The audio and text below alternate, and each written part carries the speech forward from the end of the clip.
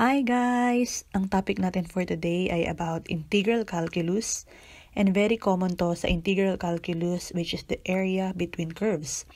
First, try muna nating i-derive saan ba nanggaling yung formula na nakikita natin to get the area between curves.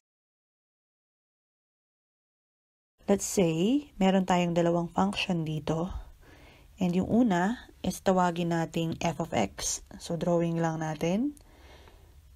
Random function lang to.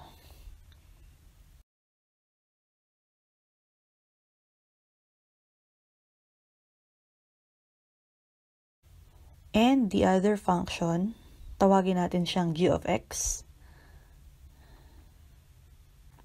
So ang task natin dito is to get the area between these two curves.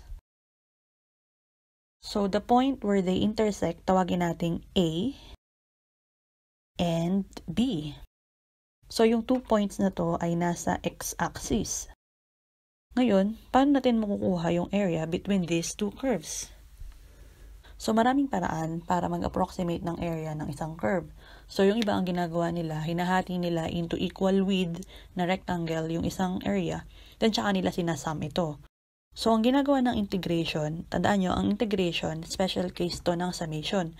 Pero dito, nakukuha natin yung actual area talaga. So ang gagawin natin, kukuha tayo ng isang representative strip, and yung representative strip na yun, ang magiging width niya is dx. Bakit dx yung gagamitin natin? So ang target kasi natin, makuha natin yung actual area. So kailangan yung width natin sobrang nipis or sobrang liit. So tinatawag din natin siyang infinitesimal. Kaya ang gagamitin natin is dx. Meaning ang liit lang no nadadagdag dun sa width, or parang ina-approach niya na yung value na 0 pero hindi 0. Ngayon, paano ba natin nakukuha yung area ng isang rectangle? So kailangan natin ng width and ng height. Na-define na natin yung width niya as dx. Ngayon, paano natin kukunin yung height niya? So to get that, we'll just subtract the upper function and the lower function.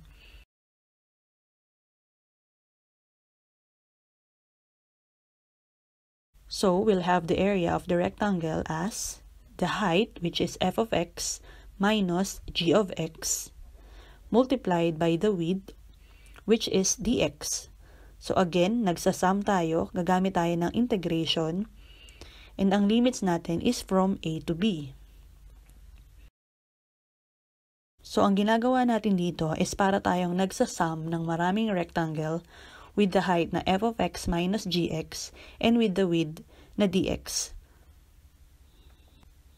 Try nating mag-work out ng dalawang example.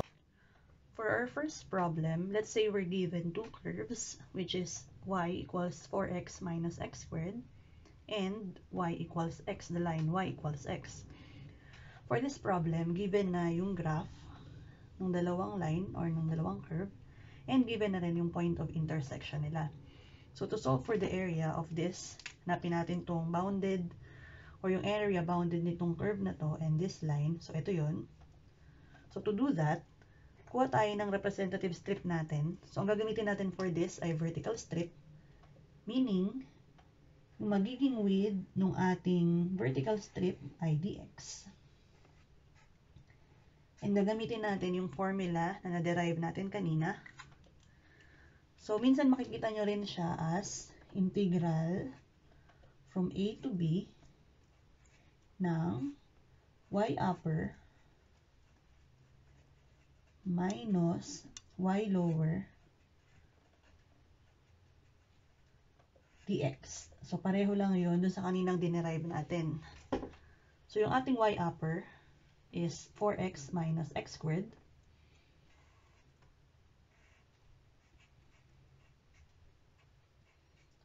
And yung ating y lower is itong y equals x. So, palitan lang natin, ano?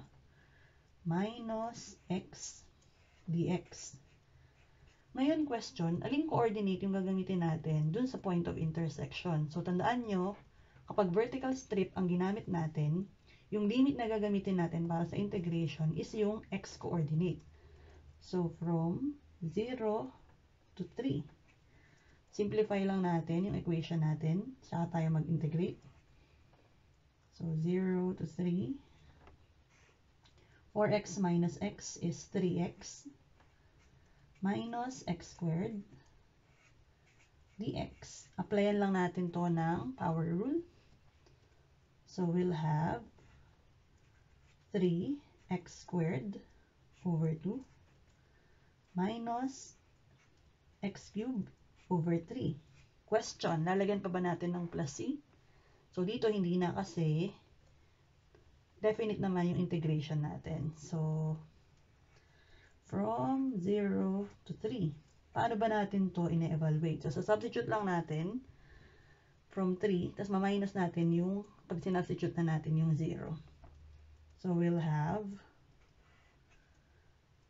3 times 3 squared over 2 minus 3 cubed over 3 minus, substitute natin yung 0 dito. Kung makikita ninyo, mag-equal lang naman yan sa 0. So, makukuha natin is 3 times 9 over 2 minus 27 over 3. Or we'll have, ilan to? So, 27 over 2 minus 27 over 3 is just equal to 9 over 2. Or basically, the area bounded between these two curves is just equal to 9 over 2. Ganun lang kasimple. So, yung second problem natin is this. Find the area bounded by the parabola y equals x minus 2 squared and the line y equals 1.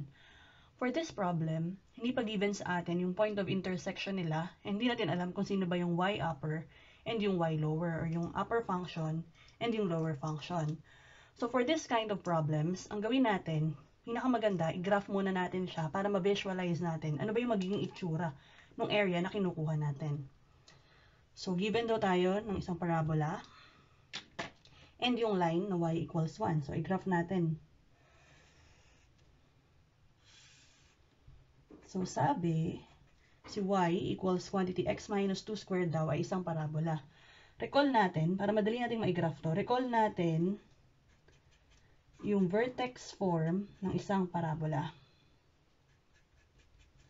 So, ano ba yung vertex form? So, yun ay equal sa y equals a quantity x minus h squared plus k. So, sa vertex form na to, h and k, yun yung location ng vertex.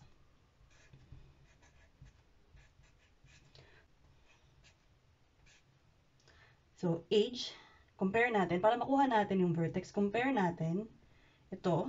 So, makikita natin that h is equal to positive 2. And walang 0, walang k. So, therefore, k is equal to 0. So, madali nating maipa-plot yung ating parabola dito sa ating graph. 1, 2, 3, 4. So, we know that yung vertex ng ating parabola ay nandito. And dahil positive to, we know that it is facing upward. So, drawing lang tayo ng very rough na parabola. So, ito yung vertex. Pagpasensyahan nyo na yung drawing. Then, drawing natin yung line na y equals 1. So, graph lang natin ulit. This is 1. Yung y equals 1, so ito lang yun, ano? Isang straight line lang. So, yung area na kukuhanin natin for this is ito. So, kuha ulit tayo ng isang representative strip. So, let's say ito yun. And again, yung kanyang magiging width is very small or infinitesimal. Tawagin natin dx. So, to get the area, we'll use the formula a equals the integral from a to b y upper minus y lower multiplied by the width dx. So, ano pang kulang natin dito? So, meron na tayong y upper, that is y equals 1, and yung y lower na y equals x minus 2 squared. Kailangan natin makuha ngayon yung point of intersection nila. So, solve natin muna yan, ano? Sulat ko lang din to, at ito yung ating line na y equals 1.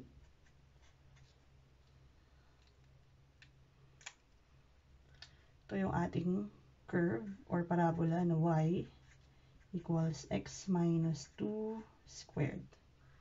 So, yung point of intersection, pag natin POI, paano natin siya makukuha? So, we can see, parehong y to, no? So, equate lang natin sila.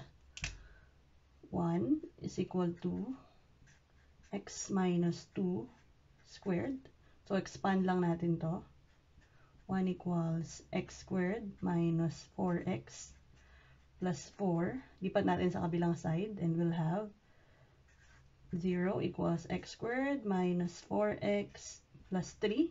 Factor out natin siya. So, x minus 3 times x minus 1.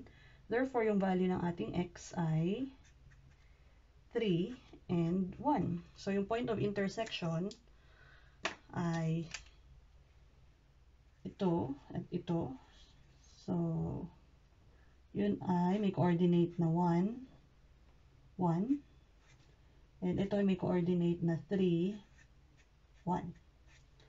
So, sulat na natin yung ating integral. So, the area is equal to integral from, again, dahil vertical strip yung ginamit natin, gagamitin natin sa point of intersection ay yung x coordinate. So, from 1 to 3, yung y upper natin, ito, no? Ito yung nasa taas.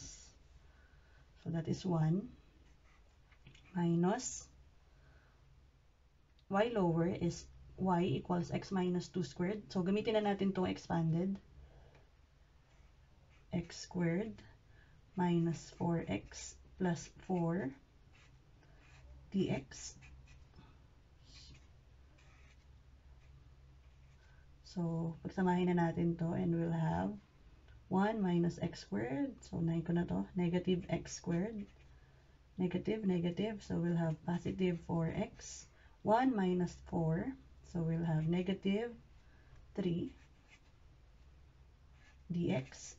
And again, using power rule, i-integrate natin to and we'll have negative x cubed over 3 plus 4x squared over 2, or we'll have 2x squared minus 3x from 1 to 3. So, substitute lang natin yung first limit, 3, minus yung pag sinubstitute na natin yung 1 dito sa equation ito. Equals, so negative 3 cubed over 3 plus 2 times 3 squared minus 3 times 3 minus, substitute natin yung 1. So, negative 1 cubed over 3 plus 2 times 1 squared minus 3 times 1. Simplify lang natin. We'll have negative 27 over 3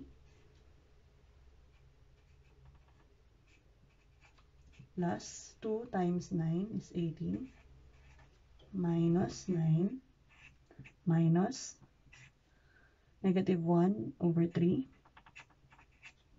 plus 2 minus 3. So, simplify natin ulit to. Negative 9 plus 18 minus 9 is 0. Minus 2 minus 3, negative 1. Minus 1/3 is negative 4 over 3 times negative. So, mamaya ko na pala ilagay yun. So, 0 minus negative 4 over 3. And we can say that the total area bounded by these two curves is equal to 4 over 3 square units. Yun lang. Galingan nyo ulit. At huwag kakalimutang mag-like and subscribe sa Math 101. See ya!